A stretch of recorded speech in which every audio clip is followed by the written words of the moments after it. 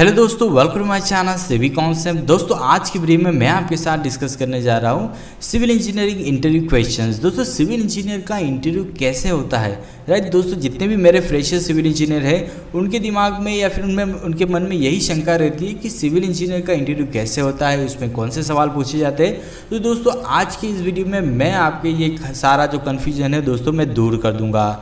या आज की वीडियो में दोस्तों मैं टोटल 15 क्वेश्चन आपको मैं बताऊंगा जो बहुत ज़्यादा इंपॉर्टेंट है। कोई भी सिविल इंजीनियर का इंटरव्यू हो इनमें से ज़रूर सवाल पूछे जाते हैं। तो दोस्तों ज़रूर ये वीडियो मेरा पूरा देखिए। तो चलिए स्टार्ट करते हैं। तो सबसे पहला जो क्वेश्चन आपको पूछा जा सकता है वो है दोस्तों, what is your name and tell me about your self in brief. मतलब दोस्तों आप अपना नाम बताइए, राइट, और अपने बारे में थोड़ी जानकारी हमें दीजिए। तो आप ऐसे बोल सकते हैं कि my name is Bhushan Mahajan, I have just completed the civil engineering graduation with distinction and I have also done the 6 month internship which detail I have given in my resume. मतलब इसका मतलब ऐसा है कि मेरा नाम भूषण महाजन है, मैंने जस्ट अपना ग्रेजुएशन कंप्लीट किया है, उसके साथ ही मैंने 6 month की जो इंटर्नशिप होती है, साइट ट्रेनिंग है, वो भी मैंने ली है, जिसकी डिटेल मैंने जो है अपने रिज्यूम में दी है, राइट। दोस्तों इस तरह से आपको जवाब देना है। आप इंग्लिश में भी बोल सकते हैं, अगर इंटरव्यूअर जो है परमिशन दे तो आप हिंदी में भी उसको बता सकते हैं, राइट। तो पहला क्वेश्चन तो दोस्तों ये कॉमन रहता है, कोई भी इंटरव्यू, सिविल इंजीनियर, मैकेनिकल, कोई भी इंटरव्यू कॉमन इंटरव्यू क्वेश्चन है, राइट। तो चलिए आगे बढ़ते हैं। उसके बाद दोस्तों आपको दूसरा सवाल ऐसा पूछा जा सकता है, what are the steps involve in the building construction. दोस्तों बिल्डिंग कंस्ट्रक्शन में कौन से स्टेप्स इन्वॉल्व होते हैं, तो आपको आंसर ऐसे देना होगा, there are different steps involve in the building construction like the excavation, foundation, earth filling, plinth beam भी होता है, DPC, wall construction, column beam, slab, parapet, flooring, doors and window. ये सारे स्टेप्स दोस्तों बिल्डिंग कंस्ट्रक्शन में होते हैं। तो आपको इस तरह से आंसर देना है, राइट। तो ये था आपका सेकंड क्वेश्चन। अब दोस्तों थर्ड क्वेश्चन की बात करें तो how do you measure the volume of concrete. आप कंक्रीट का वॉल्यूम कैसे मेजर करोगे, तो आपको आंसर ऐसा देना है, the volume of concrete is calculated by multiplying its length, width and thickness. मतलब उसकी लेंथ, विड्थ और थिकनेस को मल्टीप्लाई करेंगे तो हमें कंक्रीट का वॉल्यूम मिल जाएगा। फॉर एग्जांपल भी आप दे सकते हैं, for example 1 metre length, 1 metre width and 1 metre height और thickness is equal to 1 metre cube. मतलब ये 1 metre cube of volume of concrete हमें मिल गया, राइट। इस तरह से आप स्मार्ट आंसर भी दे सकते हैं, ओके। थर्ड क्वेश्चन देख लेते हैं, Y concrete cover is provided to the reinforcement. Concrete को जो कॉन्क्रीट के अंदर रेनफोर्समेंट होते हैं उसको कवर क्यों प्रोवाइड किया जाता है, तो उसका आंसर आप इस तरह से दे सकते हैं, concrete cover for reinforcement is required to protect the rebar against the corrosion and to provide the resistance against the fire. मतलब कोरोजन से बचाने के लिए और फायर रेजिस्टेंस के लिए हमें कंक्रीट के अंदर जो रेनफोर्समेंट होते हैं उसको कवर प्रोवाइड कराना जरूरी है, राइट। दोस्तों इस क्वेश्चन का आंसर आप इस तरह से दे सकते हैं, राइट। बहुत ज़्यादा इंपॉर्टेंट क्वेश्चन है, बहुत सारे इंटरव्यू में ये क्वेश्चन जरूर पूछा जाता है। उसके बाद दोस्तों नेक्स्ट है, how do you check the level on construction site, right. दोस्तों कंस्ट्रक्शन साइट पे आप लेवल कैसे चेक करोगे, तो आपको आंसर ऐसे देना है कि I will check level on construction site by using spirit level, right. मतलब जो स्पिरिट लेवल होता है उससे, फिर डंपी लेवल से आप लेवल चेक कर सकते हैं, और लेवलिंग पाइप जो होती है दोस्तों उससे लेवल चेक किया जाता है। दोस्तों सारे के सारे प्रैक्टिकल क्वेश्चन है, जो अगर आप कोई कंस्ट्रक्शन साइट के लिए इंटरव्यू के लिए जा रहे हैं तो ये क्वेश्चन आपको जरूर फेस करने पड़ेंगे, ठीक है। चलिए उसके बाद दोस्तों नेक्स्ट क्वेश्चन है, what is accuracy of dumpy level और minimum reading we can take. मतलब क्वेश्चन में से क्वेश्चन का जो आप आंसर देंगे उसके अंदर से आपको क्वेश्चन पूछे जा सकते हैं, जैसे कि what is the accuracy of dumpy level और minimum reading we can take. मतलब यहाँ पे डंपी लेवल से हमें मिनिमम कितना रीडिंग ले सकते हैं, तो आपको आंसर ऐसे देना है, with the help of the dumpy level we can take up to 5 mm accurate reading और मिनिमम रीडिंग। मतलब जो डंपी लेवल का स्टाफ होता है दोस्तों उसके अंदर दोस्तों 5 mm की एक्यूरेसी तक आप रीडिंग ले सकते हैं, राइट। ये दोस्तों आपको पता होना चाहिए कि डंपी लेवल की एक्यूरेसी है दोस्तों 5 mm है, okay. Next question, how do you calculate the weight of 12 metre long and 10 mm dia steel bar, right, steel on construction site और ऑन साइट, राइट। मतलब जो एक स्टील है जो 12 मीटर लंबा है और 10 mm उसका डाया, उसका वेट कैसे कैलकुलेट करोगे, तो आपको आंसर देना है कि it is simple by multiplying the length of steel bar with its unit weight. मतलब जो लेंथ है उसको 10 mm का जो 10 mm जो डायामीटर का स्टील है उसकी यूनिट लेंथ से मल्टीप्लाइड करेंगे तो हमें जो 12 मीटर लॉन्ग जो बार है, राइट, उसका वेट मिल जाएगा, राइट। अगर आपको एग्जाम्पल पूछा जाए और डिस्क्राइब करने को बोला जाए तो आप ऐसे बोल सकते हैं unit weight of 10 mm bar is equal to 0.6 kg पर मीटर, राइट। ये आपको पता होना चाहिए। और weight of steel is equal to 0.6 unit weight multiplied by length, तो 7.2 kg, राइट। ये बहुत ज़्यादा सिंपल है। इस तरह से आपको एक क्वेश्चन के स्मार्ट आंसर देने हैं। उसके बाद दोस्तों आगे आएगा which is the equation use for calculating the unit weight of steel bar. दोस्तों कौन सा इक्वेशन यूज़ किया जाता है जिससे हम किसी भी स्टील बार का यूनिट वेट फाइंड कर सकते हैं? तो सिंपल है, ये एक ही इक्वेशन है, d²/162। d मतलब डायमीटर ऑफ बार। अगर 10 mm है तो यहाँ पे 10 mm 10 लिखना होगा, 12 है तो 12, 16 है तो 16, राइट। ये इक्वेशन में वैल्यू रखेंगे तो आपको कोई भी स्टील बार का यूनिट वेट मिल जाएगा। तो आपको ये इक्वेशन याद रखना पड़ेगा, d²/162। उसके बाद दोस्तों what is the size of concrete cube.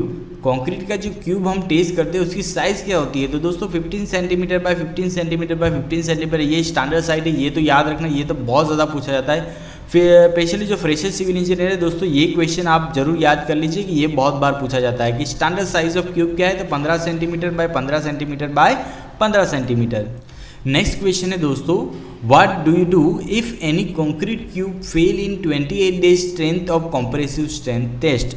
मतलब इसमें ऐसा पूछा गया है कि अगर कोई क्यूब टेस्ट कोई क्यूब टेस्ट है वो 28 दिन के कंप्रेसिव स्ट्रेंथ टेस्ट में फेल हो जाता है तो उसके बाद आपको क्या करना चाहिए? मतलब कंक्रीट की जितनी स्ट्रेंथ आनी चाहिए तो उतनी नहीं आई, राइट। कंक्रीट फेल हो गया तो अब हम क्या करेंगे? तो दोस्तों आपको पूछा जा रहा है कि आप ये ऐसी जो कंडीशन है उसमें आप क्या करेंगे? तो आपको सिंपल आंसर देना है, if concrete cube fails in its strength test I will conduct cord cutter test on concrete and send report to the higher authority, right.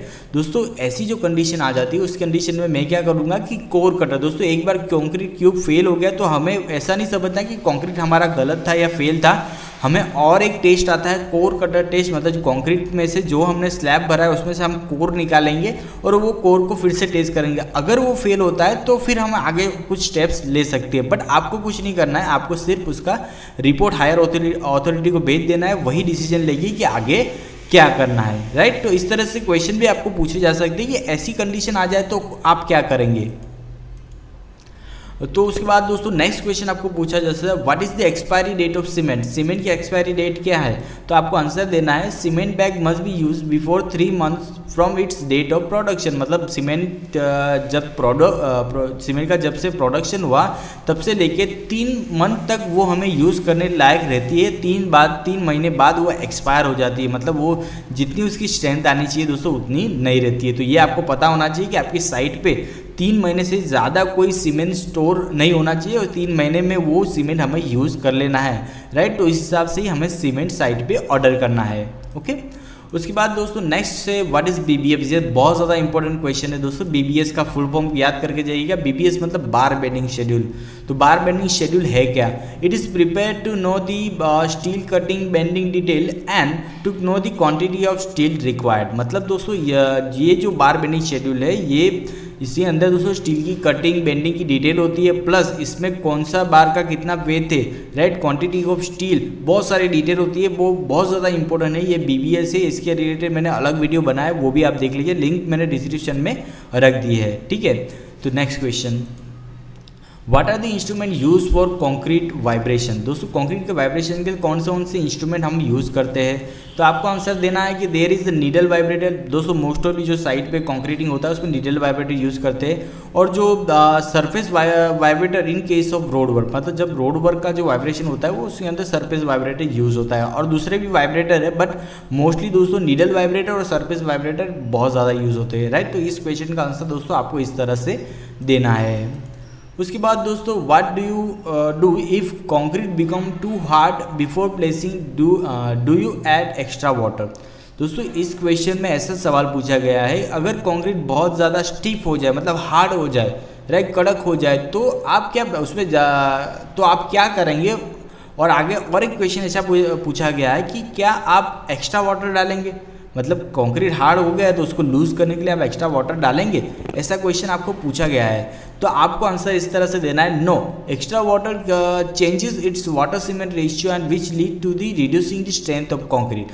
मतलब ऐसा है कि अगर मैं एक्स्ट्रा पानी डालूंगा तो उससे वाटर सीमेंट रेशियो चेंज हो जाएगा और जो कंक्रीट की स्ट्रेंथ है वो रिड्यूस हो जाएगी, राइट। तो मैं एक्स्ट्रा वाटर नहीं डालूंगा। So adding admixture and remix it is the better option. मतलब एडमिक्सचर डालेंगे प्लास्टिसाइजर या फिर सुपर प्लास्टिसाइजर और उसको रिमिक्स करना ये एक अच्छा ऑप्शन रहेगा अगर कंक्रीट बहुत हार्ड हो जाता है तो।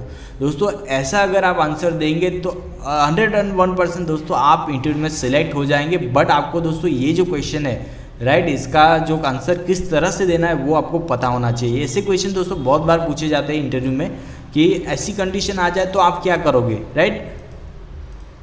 और दोस्तों नेक्स्ट क्वेश्चन है what if the concrete has to high slum और कंक्रीट विद एसेज वाटर। अब दोस्तों उल्टा क्वेश्चन है, अगर कंक्रीट बहुत ज़्यादा लूज हो गया और बहुत ज़्यादा स्लम है तो फिर आप क्या करोगे, राइट। तो in that case in such a condition occurs on construction site, I will add extra bag of cement in concrete and remix it for proper well mixed concrete। दोस्तों अगर बहुत ज़्यादा लूज कंक्रीट हो जाता है, पानी ज़्यादा पड़ जाता है, उससे हमें पता भी चल गया है कि कंक्रीट की अब स्ट्रेंथ बहुत कम आ जाएगी, तो उस कंडीशन में हमें एक्स्ट्रा बैग ऑफ सीमेंट डाल सकते हैं। पानी हम नहीं डाल सकते मगर हम कंक्रीट में सीमेंट डाल सकते हैं। ये कॉन्सेप्ट दोस्तों याद रखना कि अगर कंक्रीट हार्ड हो जाए तो उसमें पानी नहीं डाला जा सकता और कंक्रीट लूज हो जाए तो उसमें हम सीमेंट बैग डाल सकते हैं, हमें पानी बिल्कुल भी डालना नहीं है, राइट। ये था दोस्तों।